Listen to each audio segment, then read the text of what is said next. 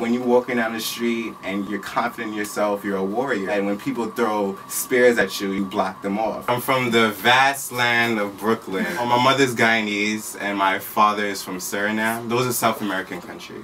In a Guyanese household, it's just all about family and hardworking people. Everybody's just so warm, everybody's so nice. First of all, like, I'm inspired by my mother. I used to just watch her and the things that she had. She was conservative, but she still remained stylish. And she doesn't have to have all these, you know, extra things. She just lets her beauty speak for itself. One of my brothers suffers from autism. I would say that I gain a lot from him. He sees his surroundings differently. He has this language that he expresses and we understand it. And, you know, that's what family is all about, is, you know, understanding each other. I study fashion merchandising right now. I want to become a men's fashion designer. I want to add like an avant-garde twist to it, do like haute couture, like things like that. What's going on in my head, like the vision that's going through in my head, I want to make sure that's done.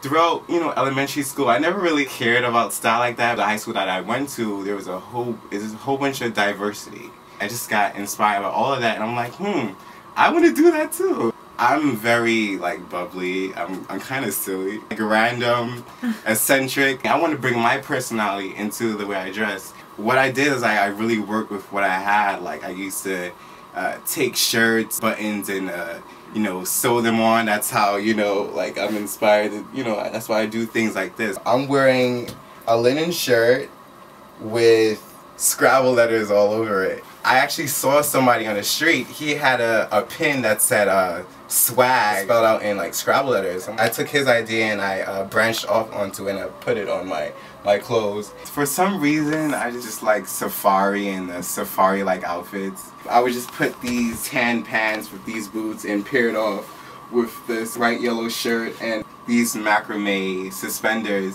And the vibe that I got from it was that dude from Curious George, I forgot his name, with the big hat. I took a basic work shirt. I took twine and I just wrapped that around the button. These are actually one of my favorite boots. And instead of laces, I just decided to take my twine that I had and I used that as shoelaces instead. You don't usually see hats like this, you know? And I just grabbed it right away. As soon as I said, I'm like, that hat is mine. Thank you. It's like this safari trench, and it just has all these wonderful, vibrant colors. This actually has become like my most prized possession. And I have this wooden ring. This wooden ring has been on my finger for like a year and like 3 months. I like jewelry that's wooden and natural, you know?